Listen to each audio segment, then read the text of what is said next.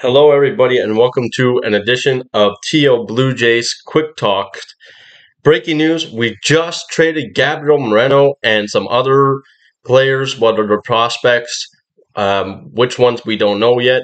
However, we just traded him to the Arizona Diamondbacks for outfielder who's left-handed power hitter, Dalton Varsho. And if you remember in one of my previous videos, I kind of figured this type of deal would happen, and it's something I wanted to happen. And if you remember last year, Dalton Varsho hit 27 home runs, and I can't remember how many RBIs. I think it was somewhere in this uh, upper 70s area, or maybe it was something around 73 or 78, if I'm not mistaken.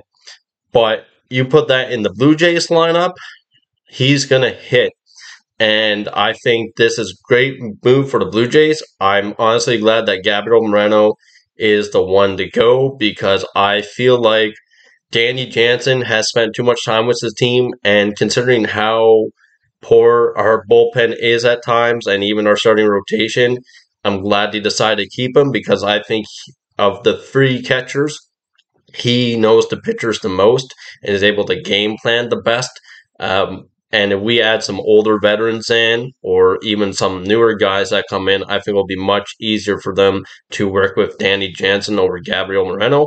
And Alejandro Kirk, he just brought way too much value to the team last year, so I'm so glad that they've also kept them. I really think that Gabriel Moreno should have been the odd man out, which he is. And now we have a left-handed outfielder to replace Teoscar Hernandez. I think he actually has a higher ceiling than Teoscar Hernandez. I know that sounds crazy, but I think this year he's going to hit over 30 home runs with our lineup. And he plays left field, so basically you can plug him into left field and Guriel can DH. You can put him in right field and he'll do well, and Springer can DH. And I think this just opens up the playing field for us much more. If we can get one more starter or one more bullpen piece, I think we have a huge offseason win. I'm so glad we finally did something.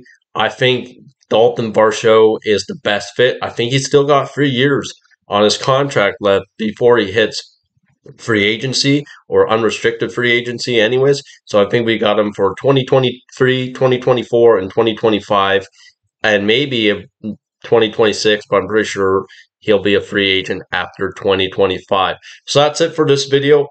What do you guys think? Good deal? Think we should have maybe not done the deal? I guess we have to wait and see what else comes of this.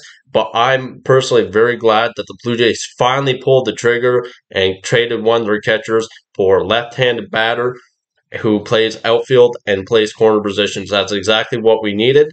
And I think now our lineup's good. Hopefully we can get one more pitcher. See you guys in the next video.